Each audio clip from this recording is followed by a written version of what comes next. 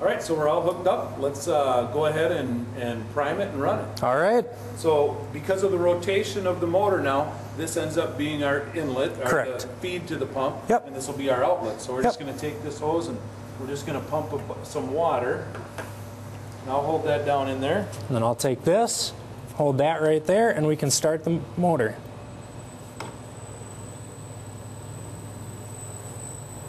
So now the motor is rotating and we're priming the pump.